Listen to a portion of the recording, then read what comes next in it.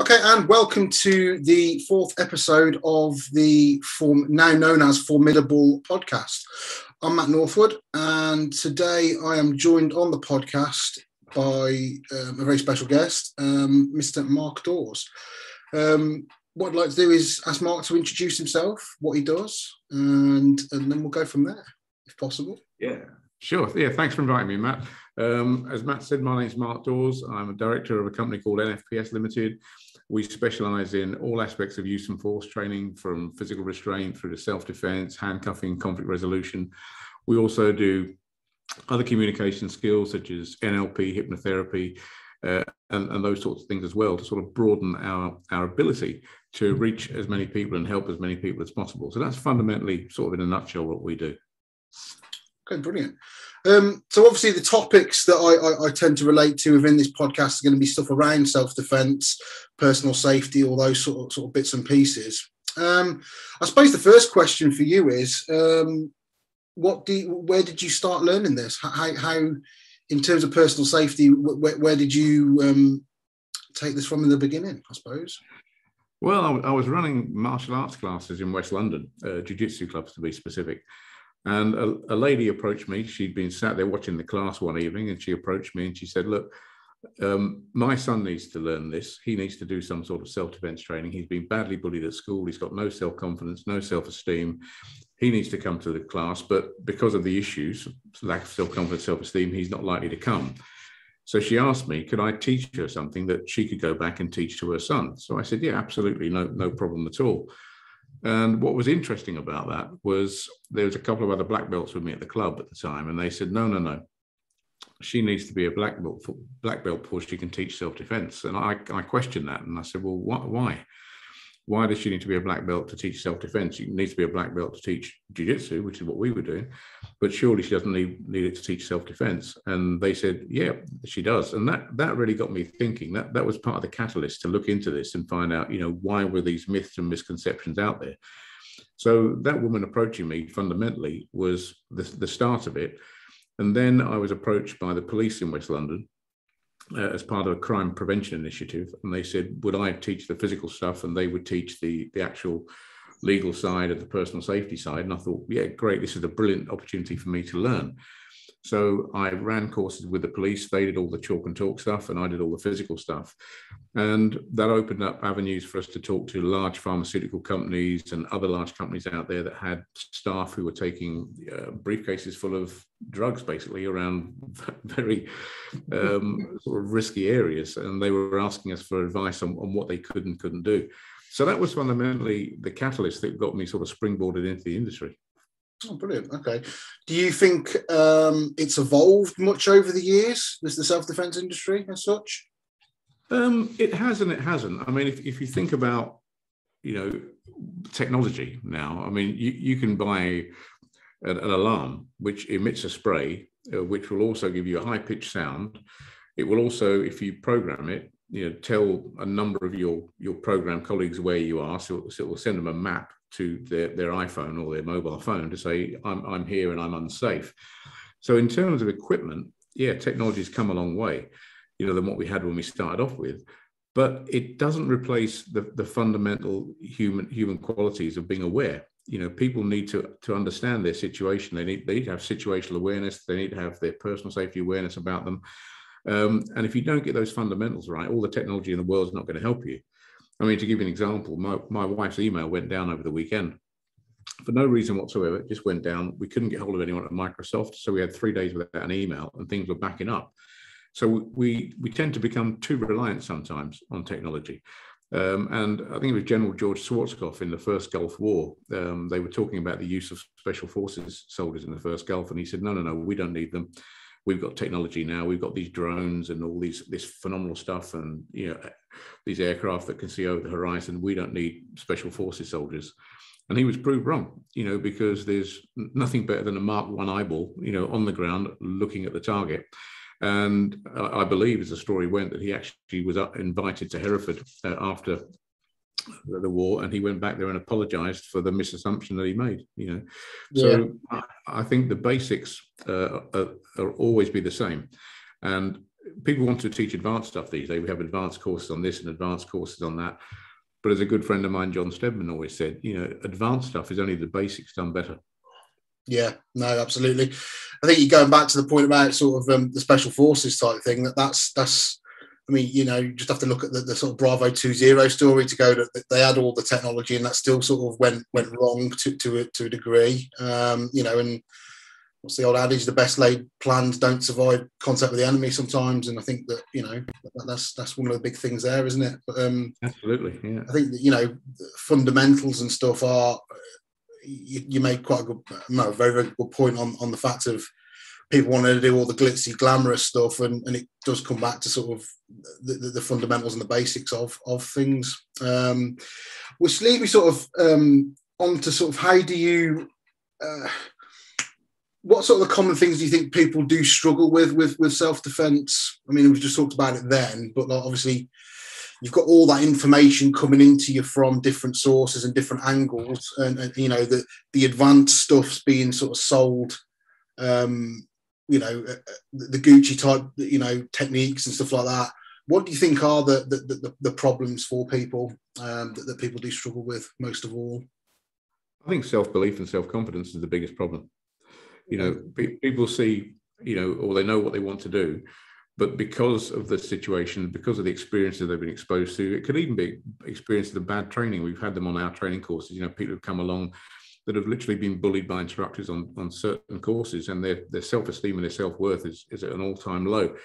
So I think self-belief is one of the things that a lot of people struggle with, and they're the people who really need self-defense training, because a lot of people that go on the courses, fundamentally, in my opinion, don't need it. They're already confident. They're confident enough to go. They already have, a good gait when they're walking. They have a good presence about themselves. They don't have that victim mentality and don't present themselves as the victim when they're out. But the ones that really need it are the ones that think they can't do it. And I think they should be encouraged. It goes back to how we started with the mum coming and asking me if I could teach her something so she could teach her son.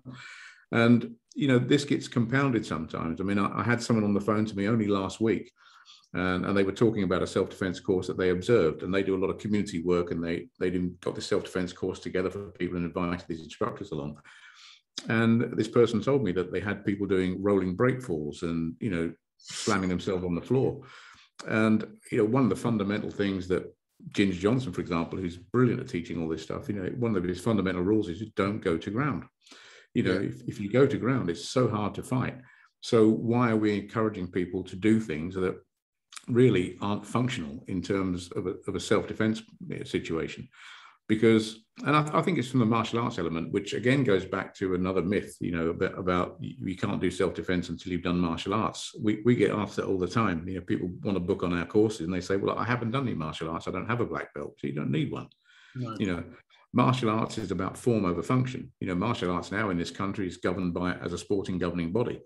So if you look at a lot of the movements, it's all about the form. It's about having your feet in the correct position, standing in the right way, delivering the blow the right way. And that's great, because you need to develop that form for that particular art so you can progress through the art. But self-defense is about function over form. It's got to work, and it doesn't matter how rough it looks. At the end of the day, if it creates a window of opportunity for someone to escape, that's a good self-defense move. So it doesn't have to be precise in terms of its form. Absolutely. I think, I think you're totally right with that. It's seen a lot recently from my own point of view of people who are, sort of in that martial arts, them being the differences there, and it's as you say, it is what it is. Would you say that it, looking at the curriculums of schools and stuff, do you think that that's an area that it should be sort of taught in, sort of self-defense? Is that something that's needed, do you think? I think it wouldn't be a bad thing to include it in a curriculum. Why not? We've only got to turn the news on and we're hearing about young people getting stabbed and dying. Women being attacked now. It's more common in there. So, yeah, why not teach kids stuff? But I think there needs to be a balanced approach to this, because if we sell them the fear story that you need self-defense because the world's a bad place, then we feed into the fear. And they leave school worrying about going everywhere. So if I had my agenda, if they gave me the job for Minister of Education and said, do what you like, I would bring self-defense into schools, no two ways about that. But I'd balance it by teaching them things like mindfulness and meditation, because that's brilliant for resilience training. That builds their confidence and their self-esteem and gives them good resilience. So when they take a knock, I'm talking about in life in general, they can bounce back from that. But also teach them entrepreneurship. Yeah. If you look at the school system now, they say, great, work hard, get all your exams, leave school, get a job. The reality is these young people now, they're working hard, they're getting their exams, they're leaving school and they can't get a job. And I know from working with some schools that the people who are leaving school are going back and telling the younger people who are still at school, no point working hard to get your exams, you're not going to get a job. Yeah. So if we look at the culture of schools and what schools are there to do, which is to educate our young people, to make them a functional member of society, I think the process has to change, because more and more now we're seeing people, they're not in jobs for life. They're going from one job to another. They'll make it made redundant, have to find another job. So that's why the resilience part is so important. And we need to teach them that it's okay, to not have a job for the rest of your life. I mean, when I left school, I joined the Royal Navy. I could have stayed in the Royal Navy all of my life. I got even before I joined the Royal Navy, I had an apprenticeship and I could have stayed in that company for most of my life. That's what people did. Completely different world now. And so we need to give these young people the skills to be able to function in a world that wasn't there when the education system was devised decades ago. So yeah, the long-winded answer is absolutely it should be taught in schools. It improves self-confidence, improves self-esteem, but it needs to be balanced with other functional skills as well. I think I read somewhere about the education system and exactly what you've just said, which is around it was built 100 years ago for a work, the education system was built to build a workforce rather than to actually build anything, like you say about entrepreneurship and other bits like that, people being in jobs for a lifetime. And my old industry is a prime example of it, that there was being in the police and stuff was seen at one point as being, I've got lots of friends who've been in for 30 odd years and then they have a 30-year career. But I think that's evolving now. I mean, I'm probably a prime example of it that, I didn't do, I'm not going to stand here and say I've done 10, 15 years in the job because I haven't. But my passion for sort of personal safety and self-defense meant that, I wanted to do something else outside of the force. And that was the bigger pull than staying in. So, and I think there's a lot of that out there. And say, people will do sort of shorter career spans and then move on to other things, I think, as we go through. Yeah, and I don't think that's a bad thing, because it allows people to develop. I mean, my dad only ever gave me one piece of advice when I left school. I was going to join the Royal Navy, and he said, the minute you stop enjoying it, don't do it, do something else. And I'd signed for 22 years in the Navy. I absolutely loved it. I then got commissioned, became an officer, and things didn't work out for me, and I stopped enjoying it. And it was a very simple decision. I could either go back and do a role I didn't want to do anymore, or I resign my commission and come outside. So I resigned my commission and came outside. I won't say it was easy. It was very, very hard. But it's allowed me to develop and do other things that some of my colleagues who stayed in the services for their full career haven't been able to do. No. Okay. With that in mind, then, how do you think that you would define success then, with that in mind? Success. Oh, I mean, there's a great quote of success. It comes from a guy called Earl Nightingale. And he says that success is the progressive realization of a worthy ideal. And what that means is if you're doing something that you love, you're successful. If you're a teacher because you want to be a teacher, or you're a carer because you want to be a carer, or a police officer because you want to be a police officer, that's success. If that's what you want to do, because you're making a difference to the world on your terms, you're enjoying what you do. I mean, I've been doing this now for almost 30 years, and I've worked with very successful people. I know a couple of guys are multi-millionaires, and the guys I know are really good guys. But I know some very rich people who are not happy. They're rich in monetary terms, but they've got failed relationships. They never spend time with their children, never spend time with their partner. They're consistently, it's like an addiction. They're looking for the next thing to sell, or the next amount of money to make. And you could say, yeah, okay, you're financially rich, but you're not successful. So I'll go back to that definition time and time again. Success is the progressive realization of any worthy ideal, anything you're working towards that you love doing, that, it's going to be, something that you're going to dedicate probably the rest of your life to because you want to. That's success. Yeah, nice. I think you're quite into him as well. You quite like Stephen Bartlett, don't you? The guy from Dragon's Den, the new guy from Dragon's Den. I think you put a couple of quotes of his recently, or sort of bits from him recently. And I saw him put something on his podcast about saying about success and about sort of people, I think he obviously comes from like a council estate or something in like, I don't know where it was now, maybe Portsmouth or somewhere down south.